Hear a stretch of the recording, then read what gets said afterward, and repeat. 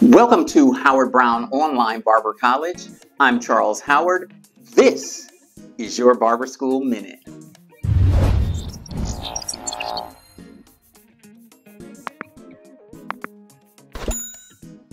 The question asked today is, what's the difference between a hairstylist and a barber?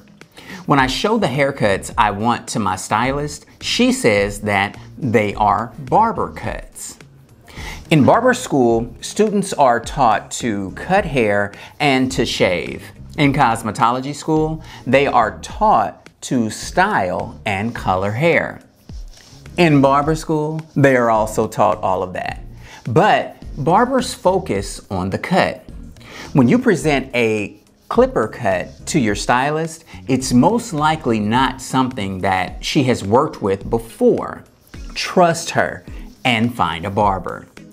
If she does it and it does not look like the picture, you will be mad.